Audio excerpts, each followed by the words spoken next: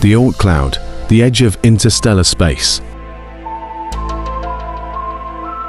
The Oort Cloud is a massive collection of icy bodies and rocks that marks the outermost boundary of our solar system. Located approximately 2,000 to 100,000 astronomical units away from the Sun, it is considered the transition zone between the solar system and interstellar space. Despite its importance, the Oort Cloud remains one of the least explored regions of our cosmic neighborhood.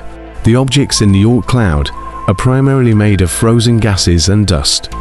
Many long-period comets, those that take thousands of years to orbit the Sun, originate from this region.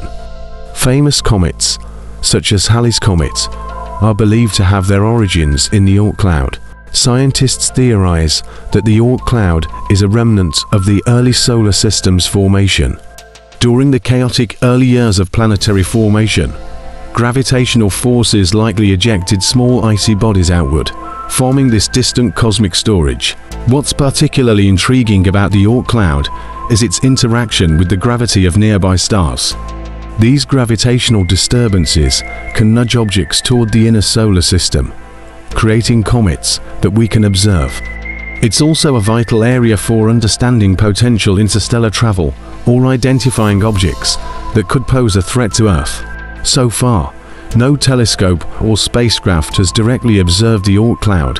However, future missions may allow us to explore this mysterious region and gain deeper insights into the origins and boundaries of our solar system. First-time visitor from the Oort Cloud.